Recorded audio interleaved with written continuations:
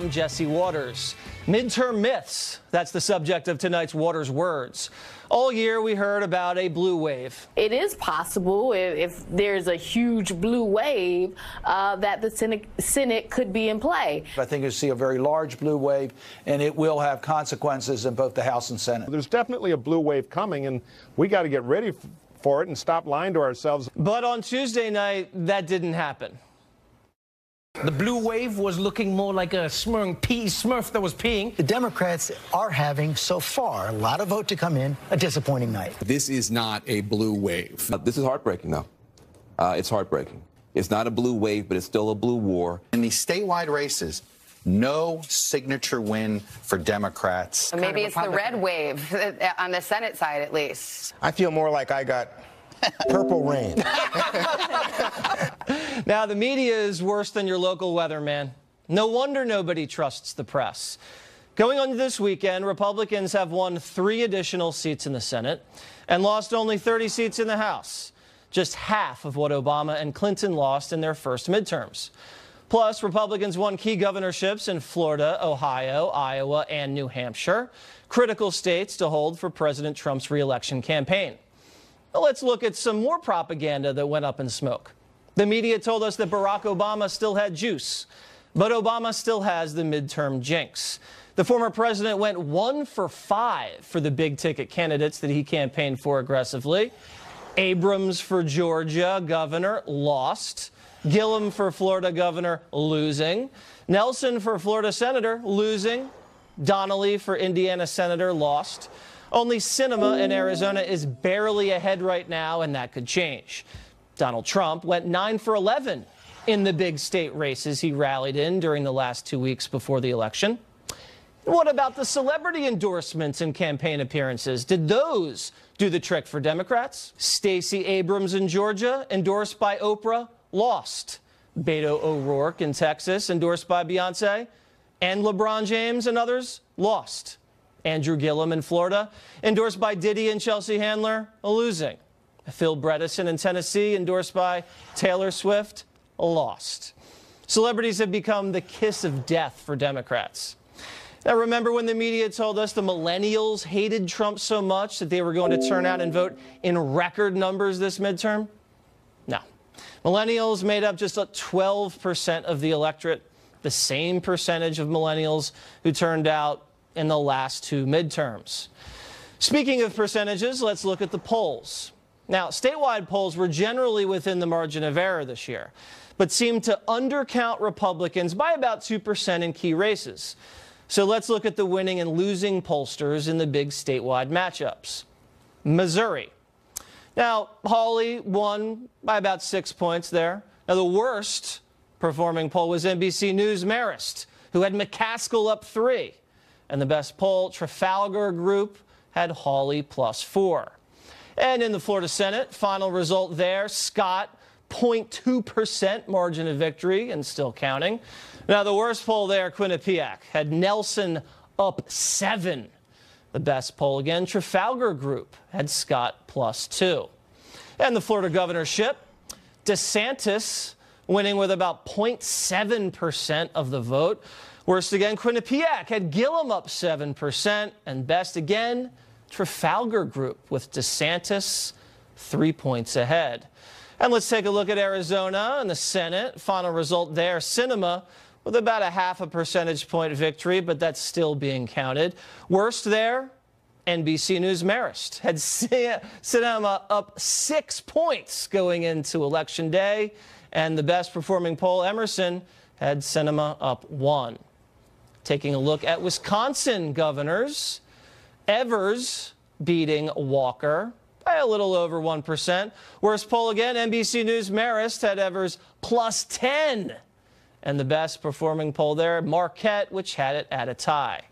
And there you have it. The polling team at Trafalgar Group had a great year, but the folks over at NBC News and Quinnipiac, check your samples, guys. So leading up to 2020, when the media starts tipping the scales with predictions and push polls, telling you Obama has coattails, celebrity endorsements matter, and it's the year of the millennial, take a step back and remember these words. Waters' words. And hit or react. Donald Trump for President Advisory Board member Gina Loudon, and Fox News national security strategist and author of Why We Fight, Dr. Sebastian Gorka. All right, ladies first. Gina, what do you think about Waters' words? I love them, but I also think, Jesse, it's important to note that those who ran closest to the president on the Republican side of things tended to win. True. And the other thing that we're seeing is that we have a total new psychology where I believe that a lot of Democrats believe it's okay to steal elections or cheat to win because they believe this president is evil. And I think the psychology behind that has prompted them to act in some ways that we've never seen before in elections. Yeah, and I think it looks that's making like a major they're play in this recounting election things too. now in Florida governor, Florida agriculture, Florida Senate, and I guess things are coming in a little late in Arizona, but we're going to get to that in a minute. Dr. Gorka, what did you think about Waters' words and all of the myths that were exposed on Election Day? Jesse, is it not enough for you to have a world? Now you have to have words in your world as well. I want it all, Dr. Really, Gorka. I want it all. Julius Caesar? Look, you nailed it. And I'll add one thing. So Obama was an albatross around the neck of the Democrat candidates. Donald Trump brought victory. And also, the most important thing, these people who had been sold to America as the messiahs of the Democrat Party, Beto, Gillum, what happened? Crushed. I'll give you two examples of what really was the underlying dynamic. You have people like Ron DeSantis, who I campaigned for, who cleaved to the Make America Great Again agenda, was proud of being a soldier for Donald Trump's Make America Great Again agenda, and what happens? He wins. Then you have people such as the district where I live in Virginia, Barbara Comstock, incumbent Republican congresswoman, in her last flyer through my post box, doesn't mention anywhere Donald Trump, doesn't mention the last 2 years. What happens to the incumbent rhino? She gets crushed. That's a great point. And this tells you. Yeah, and look at the policies that these people on the left came out with. Not only did they run far away from the mainstream of the Democratic Party, they went so far out there. If you look at Stacey Abrams, you look at Gillum in Florida, and you look at Beto O'Rourke. Those are pretty red states, middle America states. And Gina, they ran on gun confiscation, kneeling for the national anthem is patriotic, and socialized health care. Obviously, they went down in flames. Well, Jesse, the Democrats have an identity crisis. Their votes exist in the middle of the country, and their money exists on the two extreme coasts and also on Wall Street. And so when they're getting their money from Hollywood and Silicon Valley and Wall Street, they are going to have to preach the issues that those crazy leftists espouse. But they're not going to be able to attract the votes of, say, the Midwestern states or the southern states that used to, in some cases, be traditionally Democrat. So they have a real identity crisis here, Jesse, and I don't know how they fix it. Yeah, and even the red state Senate Democrats, like in Missouri with McCaskill or Braun, in Indiana, Dr. Gorka, you know, they take all that outside money and then they pretend they're not Democrats and run on birthplace citizenship, run on even the wall, and run way to the middle. And those people still lost. Yeah, well, thanks in part, I think, to Project Veritas and those undercover videos from O'Keefe where you see what they really mean when they're running as middle-of-the-road Democrats. But Gina's absolutely right. We should get down on bended knee and thank the founding fathers for their genius. This is why we have the Electoral College. This is why we've guaranteed that these urban centers that have become hives of radical left-wing politics can't dominate rural America. So whether it's 2016 or whether it's 2018, the Electoral College is incredibly important, and so is the system that we have. It's not first past the post. It's not this the popular vote that the Democrats are crying over. I don't even know what that means in the Senate. We are a republic, and God bless the founding fathers. Right, they have all these pockets of crazy that have a lot of influence, and then it all evens out in the end. All right, Gina, you brought up the point earlier in the segment about stealing elections. And what we've seen, and I'm not accusing anybody of stealing elections, but I'm just saying it looks fishy down in Florida what's happening. All of a sudden, on Tuesday night, you have Gillum and you have Nelson, who lost, but you had Rick Scott win by about from 60,000 votes to 80,000 votes apiece. And then as the days go on, you start coming up with new votes. Now you're looking at a woman here, her name is Snipe, and she's the Broward County in charge of elections, Brenda Snipes. And she all of a sudden has discovered tens of thousands of votes. We're counting 5 pages or 6 pages for each of the people who voted. But other counties have been able to do it. But other counties didn't have 600,000 votes out there. Well, Miami-Dade did. Well, have you been inside Miami? Never mind.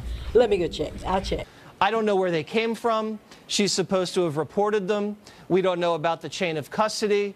And all of a sudden, these margins have shrunk to the point, Gina, where now they're triggering automatic recounts. And I'm thinking Broward County, Palm Beach County is the same types of shenanigans that we saw in 2000. What do you think's going on here?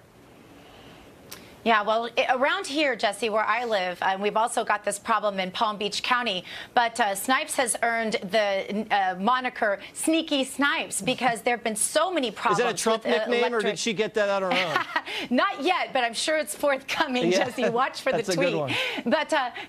But it's a known fact, and these problems go back with her for several years, and there have been several times where she's been in trouble for that. Why she's still there, I do not know, and I certainly hope that the Secretary of State takes over this entire process, because there's a lot of bad things going on here. I'll tell you that much. And it's known around Florida that this happens. Yeah. But Jesse, I think one of the really important things to note here is that stealing elections is evil, and nobody doubts that. But the left has so painted Donald Trump and his administration and even his supporters, like myself, as evil, that anything you do to them is okay, even if it's stealing elections. So I think we've gone from where, it's the end justify the means. If your enemy is evil, then it allows you to do pretty much anything.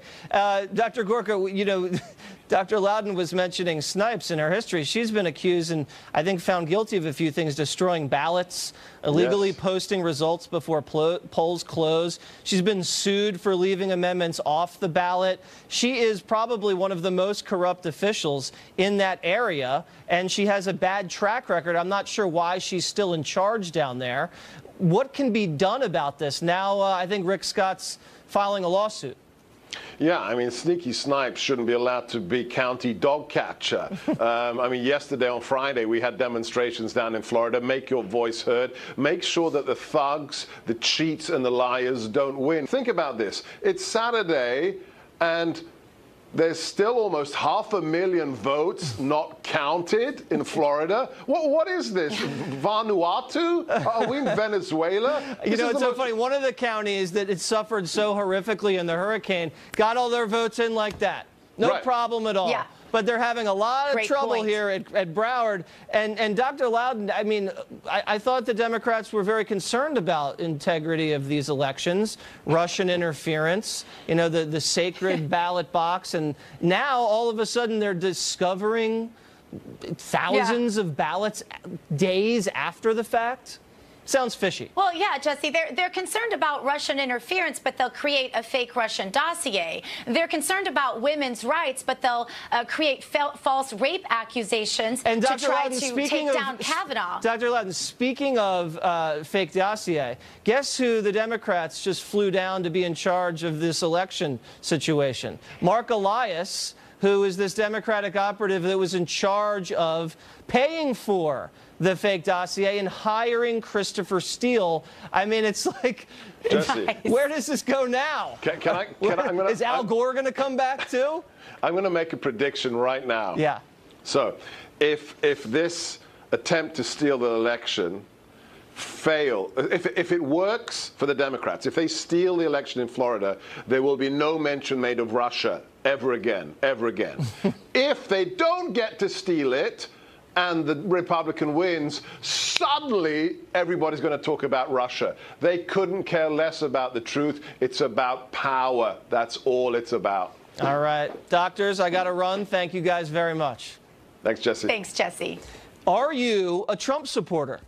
Are you having trouble getting a date? Now, there's a new website, Donald Daters, that's going to help you out. We'll talk to them later. But first, the White House says Acosta accosted an intern. CNN says it's fake news. The truth, next.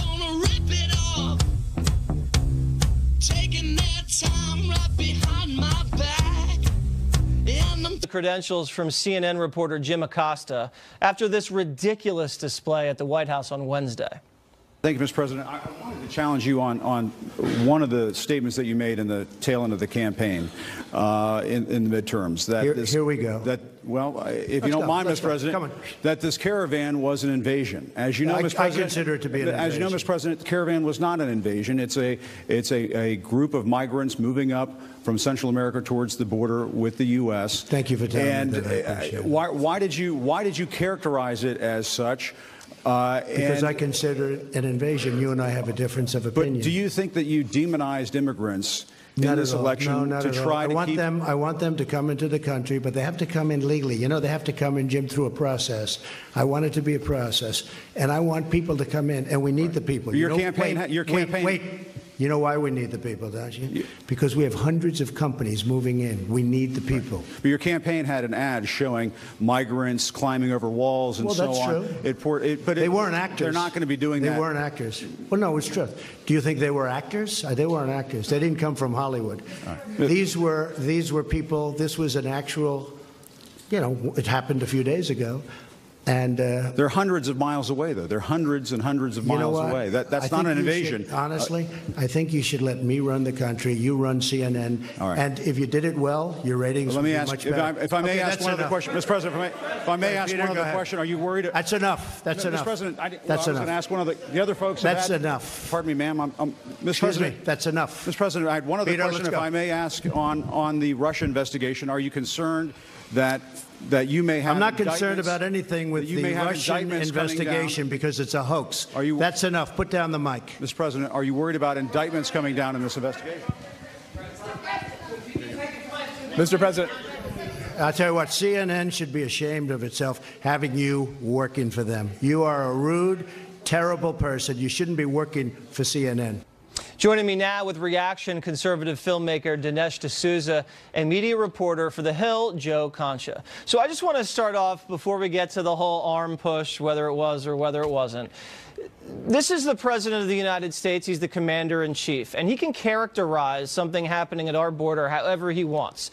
It's an invasion, it's an incursion, it's an intrusion. He has authority over the border when it comes to national security.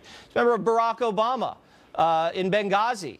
He said that terrorist attack was a protest over a video.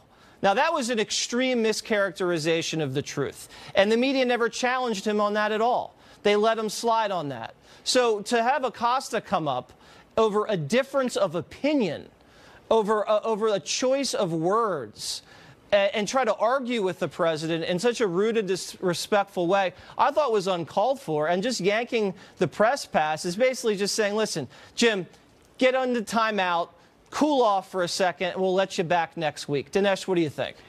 Well, first of all, the exchange, this to me was highly entertaining. It reminded me of some of the skirmishes between Reagan and Sam Donaldson from the old days, except Reagan and Sam Donaldson were grown-ups. Now, the funny thing here, I think with Jim Acosta, I'd have to say, I'm looking at an overgrown infant. I don't know if this is medically possible that you physically grow, but emotionally you remain an infant, and intellectually, because when you're an emotional infant, you want to grab something, you don't want to stop, you don't know enough, you want another cookie, another piece of candy, and you won't take no for an answer. And the other thing is, you have a sense of entitlement and arrogance because you don't have... He thinks he's above everybody else in that room. He thinks it's the Jim Acosta show, and he's there to trade barbs with the President of the United States. And if he gets called out for it, he's the victim. He thinks he's the Rosa Parks of the press corps, and he's too dramatic. I don't know Jim Acosta. I've never met him. He seems like a fine guy personally, but his behavior is totally out of line. And Joe, taking a press pass away isn't attacking the First Amendment. It's just telling the guy, hey, behave yourself and conduct yourself with a little bit more decorum and have a little bit more respect for the presidency. I'm glad you played the entire clip because all I've seen is the microphone exchange. If you watch the clip, he tries to ask Acosta 4 different questions. The way a press conference like this works, if you're a White House correspondent, you get one question and maybe a follow-up, maybe a second question. As you said, it's not his show. There are dozens of other reporters in there. Good ones, by the way. John Carl, ABC, Jeff Mason, Reuters, John Robertson, Fox News, Hallie Jackson, NBC. They're not trying to ask 4 questions in this case. And remember the way Acosta started that. He says, I want to challenge you. And then he goes into a lecture around whether it's an invasion or not. This is a mid-40s version of the captain of the debate team. Right? And that's not. And look how his many job. questions the president took. He took 68 questions from 35 reporters. And Dinesh, Jim Acosta just wants to monopolize the whole thing. I think if you want to go up there and ask a question, fine. If you have a follow-up, see if you can squeeze it in. But to say to the commander-in-chief, you know what? I'm running the press conference. You don't get to decide when you want to move on to another reporter. I'm the one holding the mic. I get to decide when the president of the United States wants to move on to another reporter. Who does he think he is? Well, I think what Trump finds maddening, and this explains the sharpness of the way Trump responded, is I think Trump recognizes that this same press corps, with Acosta in the lead perhaps, was just lapdog sycophantic to Obama. Right. And they are unremittingly hostile to Trump. Now, they have the right to do that, but to pretend that they're not doing that, to pretend that they're just being objective and, quote, doing their job, when the transparent bias, the agenda is so obvious to anyone watching, I think that's what Trump finds They have maddening. no credibility because they treated both presidents totally differently. And then just lastly, real quick, I guess the White House is being accused of altering or doctoring that video or something like that. I don't know what they did or not. All I know is that if you look at it in real time, he has the mic in the one hand and he pulls his arm down on the woman's arm, and you can see it go down. So he's obviously provoking a physical confrontation. I don't even think it's even the point, really, what happened with the microphone. This is 2 years of Acosta doing this. It is built to this crescendo. And let me go back to Neil Monroe. He was with the Daily Caller, and he interrupted President Obama in 2012. I asked your producers to put together a couple of headlines here as far as the reaction when he interrupted the president once. Politico, Obama interrupted by heckling reporter. Who is Neil Monroe, and why is he interrupting the president? The Atlantic. And finally, this is the best one from Mediaite. CNN White House reporter. Obama heckler let him sound passionate. That White House reporter wasn't Jim Acosta. I don't hear anybody calling Jim Acosta a heckler now. One man's heckler is another man's hero. All right, guys, I got to run. Thank you very much. Thanks. Thank you. Up next, real news that you probably didn't hear much about this week. And later, a titanic clash between Donald Trump and Michelle Obama. Wow. The Senate and governor races. Now in the race for Senate, Republican Governor Rick Scott has a 12,000 vote lead over incumbent Democrat Bill Nelson. The gubernatorial race is also tight, with Republican Ron DeSantis ahead with 33,000 votes over Democrat Andrew Gillum. Gillum conceded on Tuesday, but has since withdrawn his concession. At least 11 people are dead from the wildfires in California. The biggest is so-called Camp Fire in North California.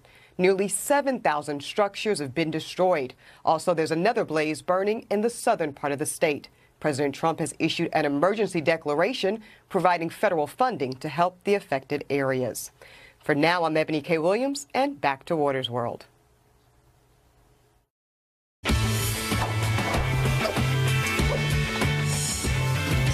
With election coverage in full swing this week, politics has dominated the headlines, so we wanted to share some other news you probably missed.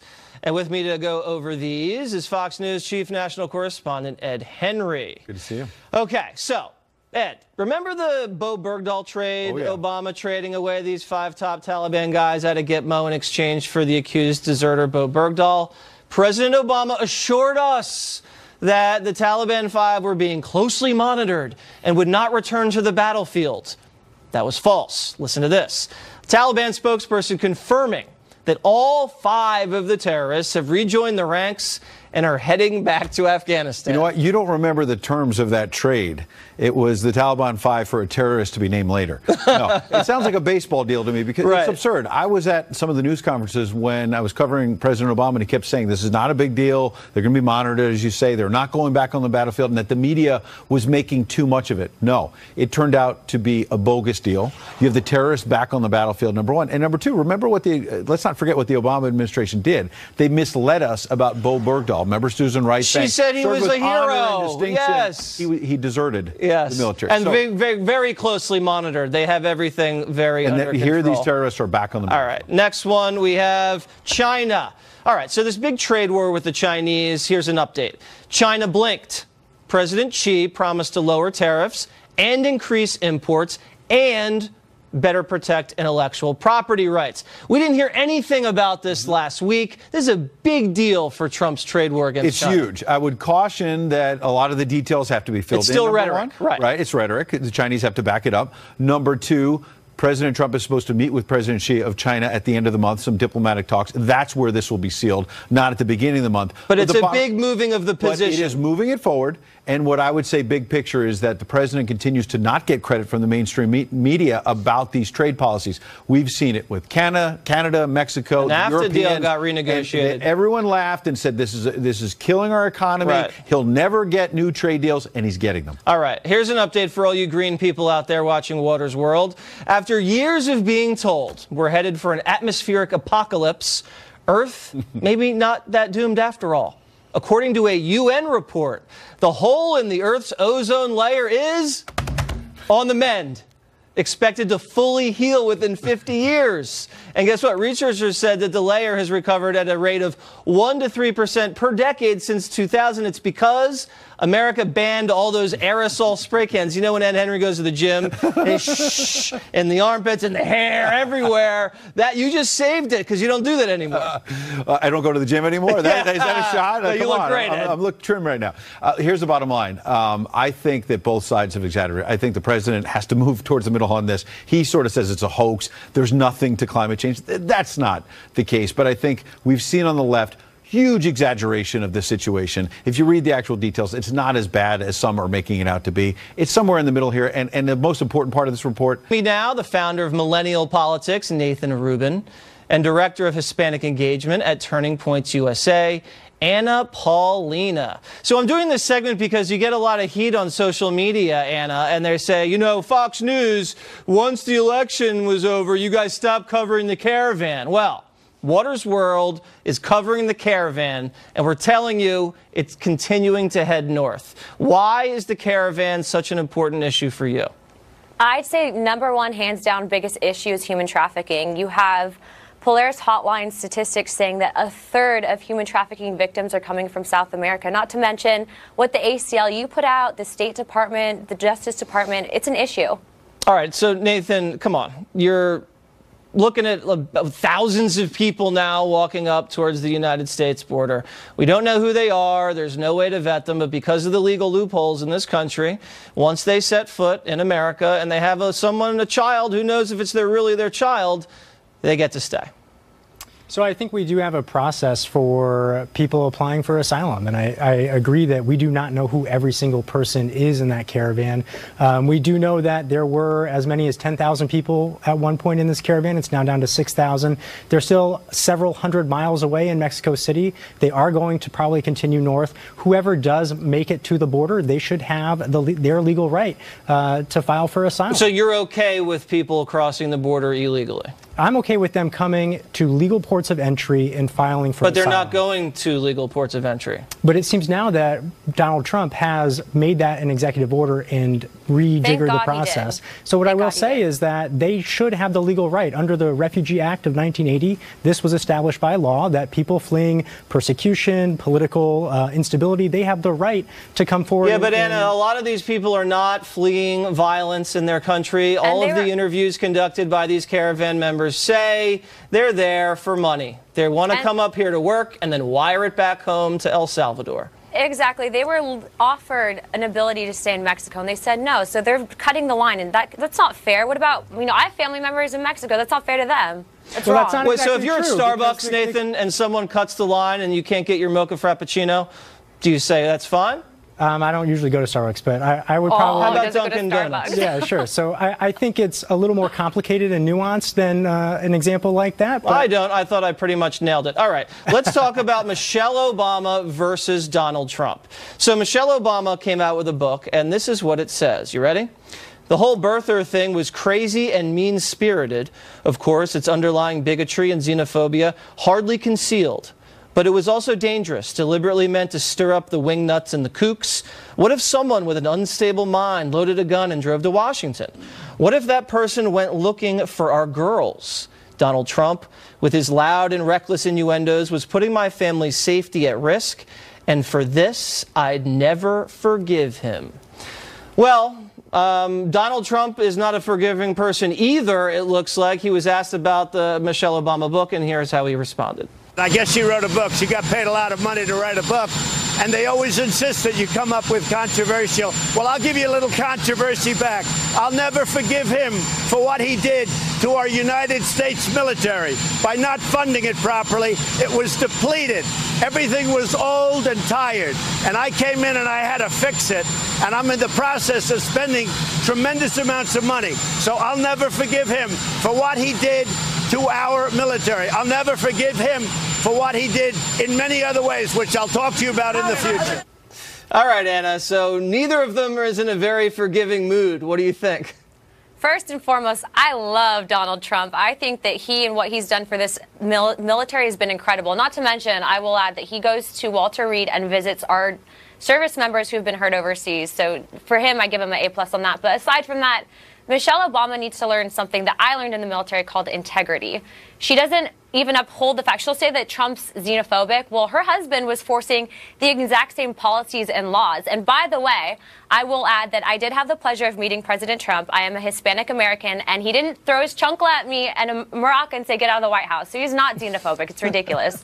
What do you say, Nathan? So there are a couple of pieces that I really want to jump on there. First and foremost, President Obama cut funding to the military as a result of the sequester. So we all remember that that was done via Congress. So he doesn't shoulder all of the blame for something like that. I think for President Trump visiting people at Walter Reed, that is certainly valuable and should be respected. He still hasn't been to a combat zone yet. So President Obama has visited troops abroad. So there are these little different things. I think the combat zones in the White House, by the way, that these press people hurl grenades at. No, that's fair. But I think on the point there. of the Obama in combat, that's a joke.